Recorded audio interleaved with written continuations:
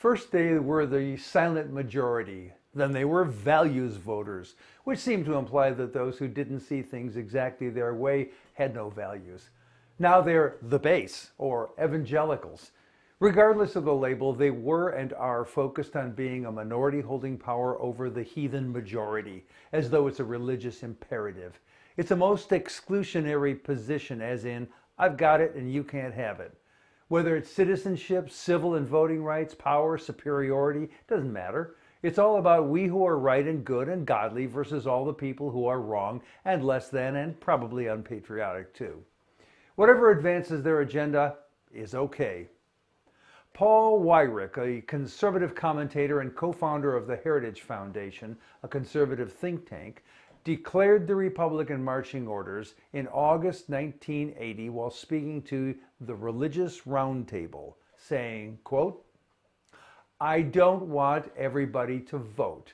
Elections are not won by a majority of people. They never have been from the beginning of our country, and they are not now. As a matter of fact, our leverage in the elections, quite candidly, goes up as the voting populace goes down." Close quotes. Republicans have been pursuing Weyrich's repressive dictum tied to a fairy tale of religious purity ever since. They've made claims of massive voter fraud without any evidence to suggest that it even exists, and have warned of dire consequences to our country if the wrong people are allowed to vote. They've quite ably reduced opposing voter turnout by, here's a list, purging voter rolls for spurious reasons, primarily of people of color and the poor, purging voter lists of people only because they haven't voted in the past few elections, closing offices, making it difficult to register to vote, closing polling places, making it difficult to vote, challenging ballots due to minor errors like omitting a middle initial, dirty tricks like sending mailings with the wrong date or place for voting, requiring IDs that many poor people simply don't have, refusing to accept IDs that many people do have, rejecting voter registrations on ridiculous technicalities, redistricting, gerrymandering, that effectively neuters votes, claiming voter fraud with absolutely no evidence of it having occurred, and packing the courts with right-wing judges who allow these perversions to stand. Voter suppression advances the control and wealth of the minority to the detriment of the majority, which perverts our democracy. Right now, there is no equivalency on the Democratic side, although there has been in the past, but there is perversion equivalency somewhere else. It's the big money influence on our politicians and our democracy. Now that's an equal opportunity perverter. There's a reason you're paying crazy high prices for your meds. It's because the pharmaceutical industry lobbies in the form of direct and indirect cash support for politicians.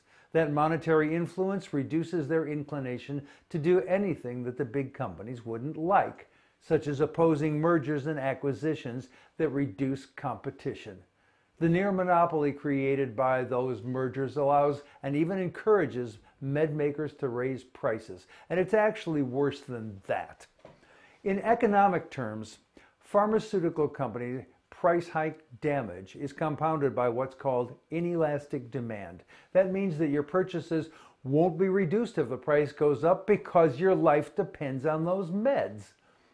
We have plenty of antitrust, that is anti-monopoly, laws on the books, but they're pretty much ignored.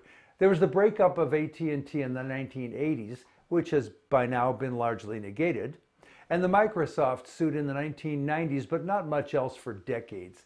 Meanwhile, the mergers of major companies continues. Many of our air carriers have merged, like Continental being absorbed by United, and US Air was bought by American, and unsurprisingly, ticket prices are rising. And if the T-Mobile and Sprint merger is allowed to happen, and regardless of which carrier you now use, what do you suppose that will mean for your cell bill? That's right, it will go up. And it's not just your financial burden that might be affected.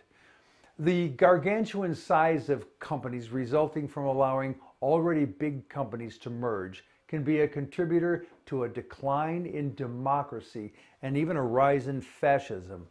Here's how it works.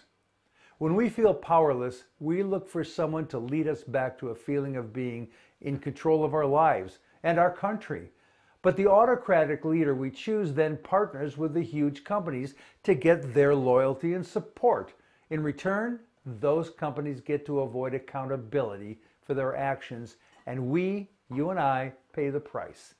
In the end, we're left even more powerless, and our democracy will have been perverted. Read Tim Wu's piece, Be Afraid of Bigness, Be Very Afraid. There's a link in the written post. Bigness, monopoly, warps government, which perverts democracy and invites autocracy, which steamrolls you. This discussion wouldn't be complete without making clear that all of our perverting craziness is for the purpose of the ultra-wealthy few keeping and grabbing even more power by undermining our democracy. The drum major for that band is, of course, Donald Trump. But all those denials of rights of our citizens are part of the perversion. It's in Trump's interest to kneecap the system that's in place and to diminish those in his path. He went on a tweet storm last week, bashing Robert Mueller and the FBI. You owe it to yourself to review CNN's clear-headed examination of what he tweeted. There's a link in the written post. As you read it, be clear that his is not just a temper tantrum. It's a perversion of our democracy. I'm Jack Alshuler.